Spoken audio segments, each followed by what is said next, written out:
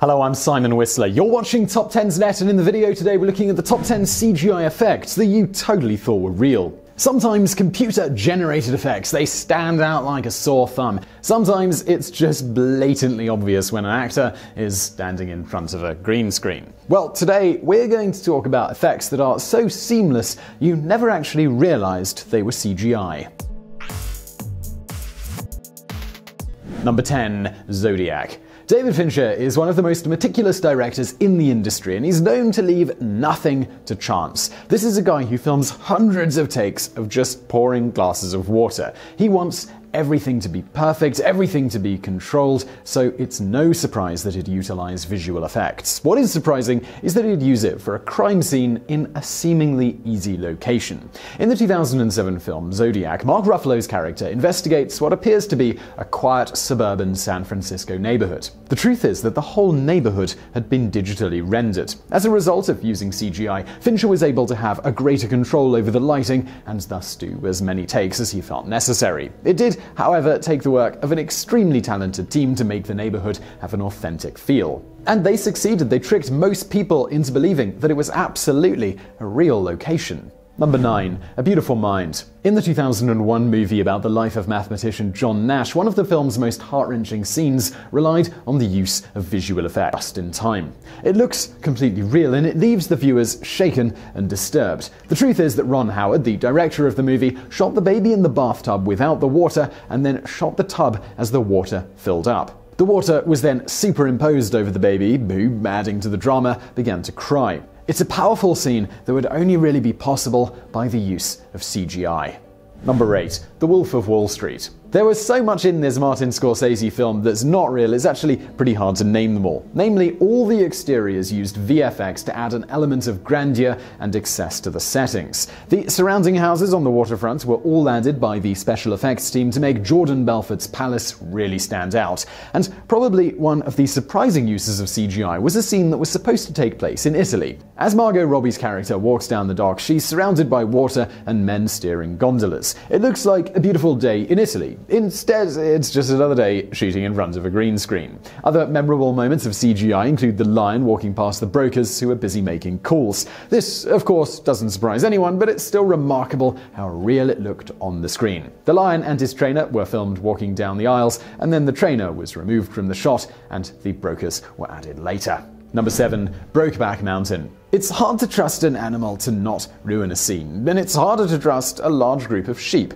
Brokeback Mountain, the story of two sheep herders who have a discreet affair that lasts for 20 years, didn't use much CGI. However, the director felt it was necessary after the sheep became unruly. According to reports, Ang Lee struggled constantly with the sheep during the shoot, trying to get them to drink from running water for the sake of a scene. Eventually, he was forced to give up on this shot. Lee's efforts to create an authentic film would not be in vain, though. The relationship between Heath Ledger and Jake Gyllenhaal's characters was so powerful and genuine that both were nominated for Oscars for their portrayals of two closeted gay men. And that's one thing visual effects will probably never be able to duplicate, and that's the power of human emotions.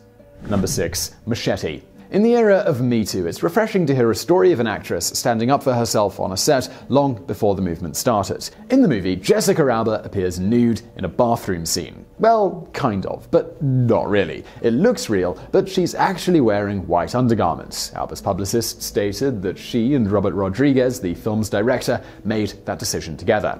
Alba had vowed to never appear nude in any of her movies, stating that she had grown up in a strict Catholic home. In order to honor her upbringing, she felt it wouldn't be right to show her body for a role. Despite Alba's acceptance of CGI, many viewers were left disappointed and bewildered at the future of visual effects and nudity. Some film critics argued that the vulnerability and openness that comes from being naked shouldn't be replaced with effects. And if we're being honest here, that does kind of just sound like a couple of guys who are upset that they didn't get their money's worth. Number 5. The Social Network. If you're like us, after you saw The Social Network, you were shocked to discover that there aren't two Armie Hammers. And this is why David Fincher again makes our list for his masterful use of CGI. In interviews, Fincher stated that they tried to find twins who could play the roles of the Winklevoss brothers, but they couldn't find a pair that were as good as Hammer. Instead, they had an actor named Josh Pence stand in for the second twin in shots where they were both on camera. Hammer would later go into a studio where his head was strapped into a harness to film the twins' face and lend his voice to the dialogue. The VFX team then superimposed Hammer's face onto Pence's in the movie. Fincher felt bad that Pence would never really be seen on the screen and decided to give him a cameo in the movie, bumping into Eduardo and Zuckerberg after they hook up with two girls in a bathroom. It was a nice gesture from one of the best in the industry.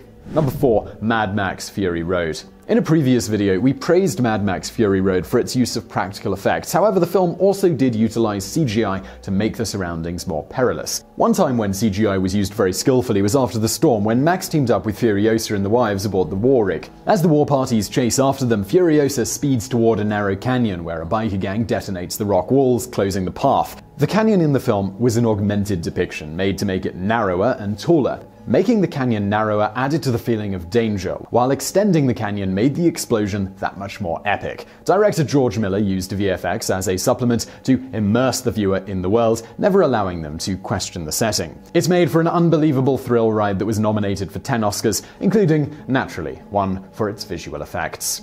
Number 3. Die Hard with a Vengeance. In general, the simplest uses of visual effects are the ones that wind up saving the cast and crew from encountering any unnecessary problems while filming. In the third installment of the Die Hard series, Detective John McClane is commanded by the villain Simon to wear a sign bearing the N-word smack in the middle of Harlem. Now, obviously, the issue wasn't just fictional. It would have been more than a little awkward to have Bruce Willis strolling around a city with that strapped to his body. Risking a commotion or any disturbance to their filming schedule would cost time, which on any film set is money. So the actual message was added digitally in post-production, with both the I hate N-word and I hate everybody inserted, the latter appearing on the network television version of the show. Number 2. Children of Men. Directed by Alfonso Cuarón, Children of Men is one of the few works of science fiction that will continue to be relevant for as long as man draws breath. It's set in the United Kingdom in a futuristic period where infertility has threatened man's existence. As immigrants are persecuted and detained, a disillusioned bureaucrat is thrust into trying to protect what could be the world's only pregnant woman. The survival of this woman is of course paramount to the continuation of mankind. One of the most important moments of the film is when she's going to give birth. It's an extremely powerful moment, and it's even more remarkable because the baby was generated entirely from CGI. At first, Cuarón gave the actors an animatronic baby, but it did not move with the characteristics of a newborn. The decision was then made to go from digital enhancement to full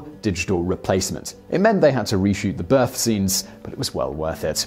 Number 1. Blood Diamond. We've chronicled the use of CGI to make a movie more epic, or it being used to superimpose faces or images, but we haven't yet seen a case of a director deciding to use it to improve a performance. That is until now. In the film Blood Diamond, director Edward Zwick decided to add a single tear during the final phone call between a wounded Leonardo DiCaprio and Jennifer Connelly. In the movie, rebels had begun to surround Leo, and it's clear that he's going to die. Connelly does provide plenty of emotional weight at the moment, but for Zwick, it wasn't enough. The tear was done well enough that it's nearly impossible to tell that it wasn't Connelly's. Many film purists questioned the director's decision to superficially add weight to the scene, but no one was probably angrier than Connelly.